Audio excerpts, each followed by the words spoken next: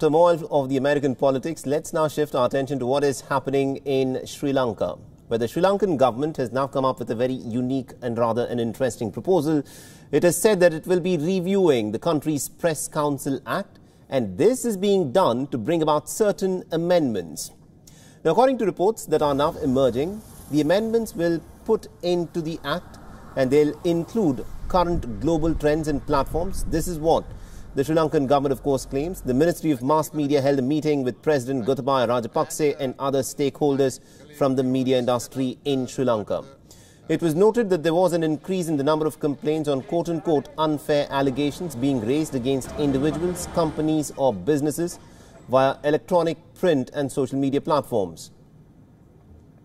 The Ministry of Mass Media in Sri Lanka has said that the Press Council Act of Sri Lanka only addresses issues pertaining to the press in Sri Lanka. The Press Council Act will have to be reviewed and amended to be made inclusive of social media and other new media platforms. Now, according to the ministry, the act will be developed as required in time, but many say that this could be yet another attempt by the Sri Lankan government to actually muzzle press freedom in the country.